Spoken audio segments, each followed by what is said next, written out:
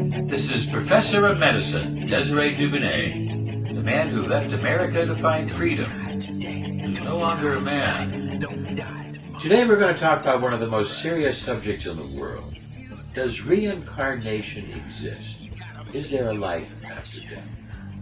Hey guys, I got a confession. I was Joan of Arc in my past life. I know it sounds crazy, but hey, you should totally buy my book about it for $19.99.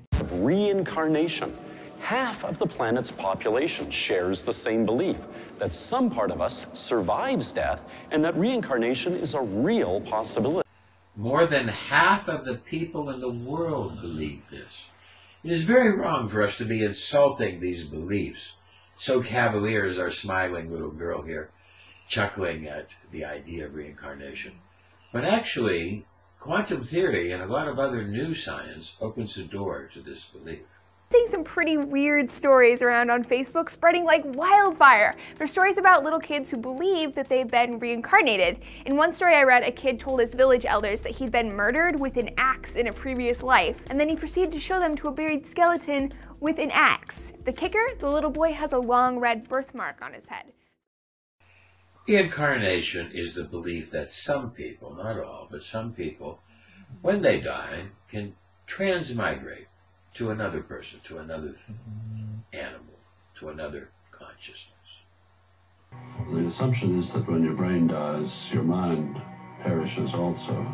That is so deeply believed that scientists fail to understand that it is, in the end, an assumption only. And there's no reason why aspects of the mind shouldn't survive the death of the brain. Reincarnation is known by many other names, but it's still, this is an assumption. The idea that we would die at death is an assumption. We really need to take a much deeper look at this. Understand belief, but well over 50% of the Earth's inhabitants believe in some form of reincarnation. So it's very widespread. We shouldn't make fun of other people's beliefs. We need to tolerate them, but we need to take a look at it. But as our scientist lady, this goofy little lady, you see, there's a cognitive distortion of all or nothing thinking, that everything is black and white, all or nothing thinking. That's really a problem when we get down to reincarnation and this type of belief. We need to broaden our mind and recognize, you see, most crows are black. Most magpies are black. It only takes one white crow to prove that white crows exist. You know, I've been lying here thinking. With what, chum? Brains, old boy, brains. It only takes one white crow to prove that white crows exist. And here we have one from India. A white crow. Now we know white crows exist. We can do anything we think of. What do you mean, chum? And here's a white crow in the Philippines. So white crows exist. Not all of them are white, not all of them are black. There is exceptions to the rule. We need to broaden our mind and look at it more open. Dr. Jim Tucker, a psychiatrist at the University of Virginia, wrote a book about the experiences of several American children who believe they've been reincarnated. One kid claims that he used to be a World War II pilot, another a Hollywood agent, and another the star golf player Bobby Jones. Lots of people have written books about reincarnation. Maybe they made it up to sell the books. But with a more open mind, with quantum theory, we could see that there should be some type of a nature of a conscious mind that could possibly survive death. We need to have a more open-minded view of this. And if we look at some of the factors here, we're going to see 60% of children are male have the past lives. 70% of them had violent deaths.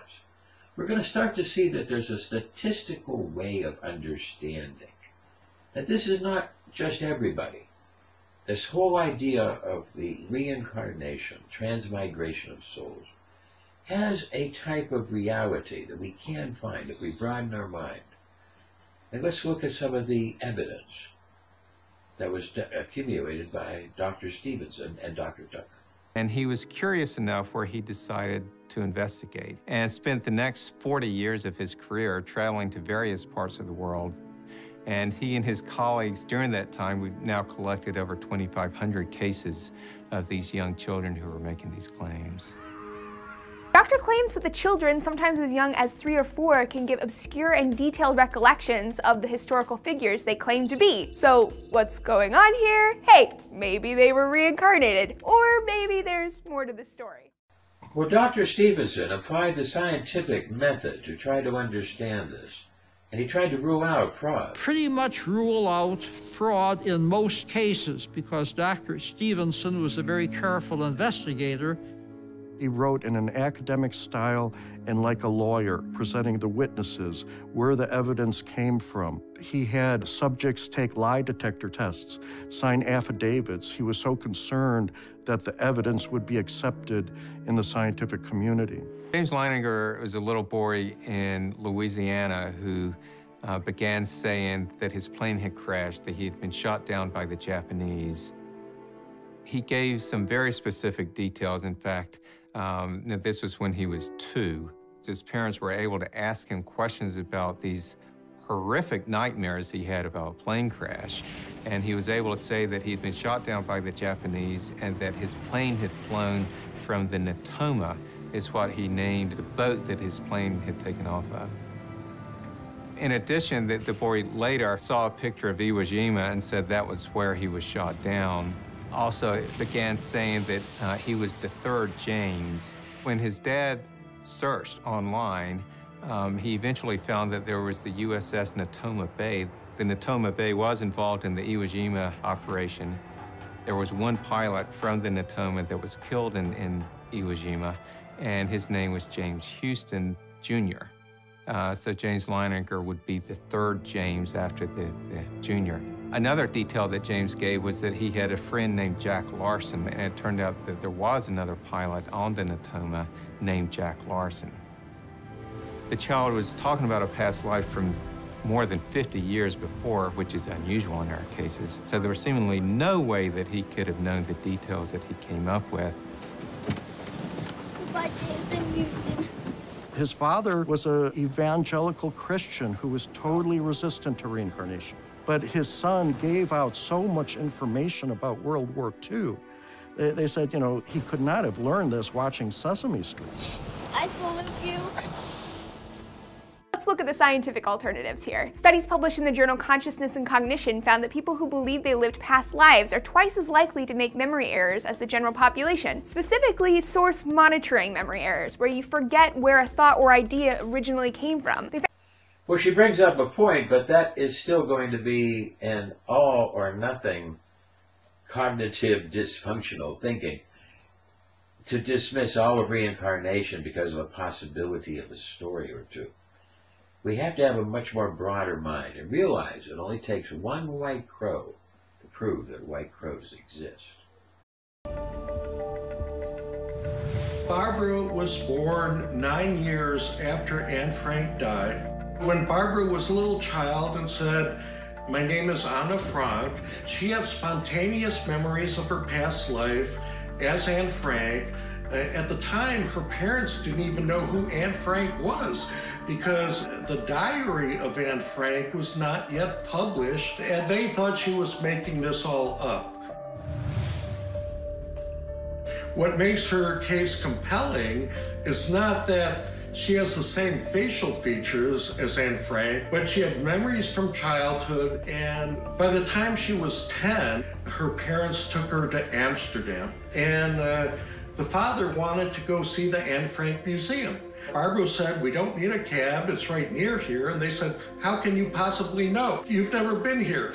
Somehow Barbara went straight to the Anne Frank house, looked at a wall and said, "Mommy, look, the pictures, the movie stars are still on the wall." And her mother looked at the wall and said, "Barbara, there's nothing there." And the tour guide said, actually, the pictures that Anne Frank had clipped out of magazines of movie stars had been on that wall. That was the first time her parents realized her past life memories were real, or that her reported memories were not fantasies. And Barbara became a childhood writing prodigy, just like Anne Frank had her first book published at age 12. Found that when people with this tendency are repeatedly asked to talk about a suggested idea, like say having a past life, some of them go on to convert the idea to a full-blown false memory. In the psych world, this is called the power of suggestion, the great power of the mind to realistically blur the lines between a story or idea that's been suggested to us and something that's actually happened. But to dismiss 4 billion people's belief based on this little twist of evidence, that's a little wrong. Let's look at some more etheric. Let's consider the 4 areas of scientific studies which strongly point to reincarnation. 1. Hypnotically induced past life memories. 2. Spontaneous past life memories. 3. Near-death experiences and out-of-body experiences. And 4. The phenomenon of consciousness. Let us consider the first, hypnotically induced past life memories. When trained hypnotists help people to recollect their past going back to their childhood, infancy, and earlier, research has shown that more than 90% of all hypnotizable persons furnish memories that indicate previous lives. Spontaneous past life memories among children. I worked with several children. They all remembered their last life. It was amazing. And then when they go to school, they sort of get brainwashed and forget it. Near-death experiences, NDEs, and out-of-body experiences, OBEs. Near-death experiences, or NDEs, are experiences of extraordinary visions and perceptions during periods of unconsciousness among people who are medically dead or nearly dead due to causes like accidents, diseases, surgeries, or attempted suicides. These people returned from the dead or the near dead to tell us their amazing experiences. NDEs and OBEs have been investigated by researchers from across the globe. All of us people investigating near-death experiences see the same pattern of elements. Often one of the first things to happen right after that life-threatening event, often the first element of a near-death experience, is what's called an out-of-body experience. Consciousness separates from the body and goes over the body. From that vantage point, they can see ongoing earthly events, which may include their own frantic resuscitation efforts. After that, they may go into or through a tunnel. Often at the end of the tunnel is a beautiful, mystical, unearthly light. And then once they pass into that area of light, they may be in unearthly landscapes.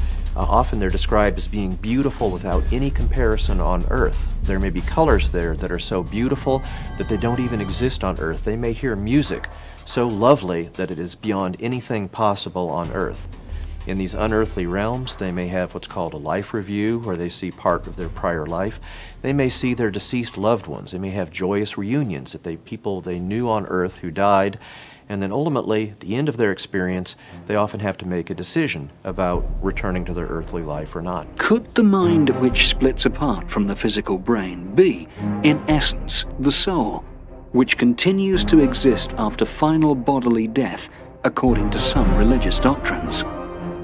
Let's now discuss the 4th scientific evidence for reincarnation, the phenomenon of consciousness. Many scientists today assume that consciousness is produced by the brain, but this assumption has neither been demonstrated experimentally nor explained theoretically to any reasonable degree of satisfaction. But now there's an increasing number of scientists in various fields who dare openly to challenge this old paradigm, and we're moving toward what some have started to call a post-materialist paradigm. And now meetings are being organized and books are being prepared with regard to this post-materialist paradigm. So I can predict that it's only a matter of decades before we have a new scientific revolution, and this time it will be about mind, consciousness, and spirit. And it will be probably the most important conceptual revolution that we've ever had in the history of humankind. Thus, scientific studies in these 4 fields offer strong evidence for the existence of a soul different from the body. No wonder that Austrian scientist Rudolf Steiner remarked, "Just as an age was once ready to receive the Copernican theory of the universe, so is our age ready for the idea of reincarnation to be brought into the general consciousness of humanity." So now, with an open, more tolerant mind, let's look at both sides and recognize it's not just all or nothing, but there is an ability to possibly understand reincarnation, because I think we have seen the white crow.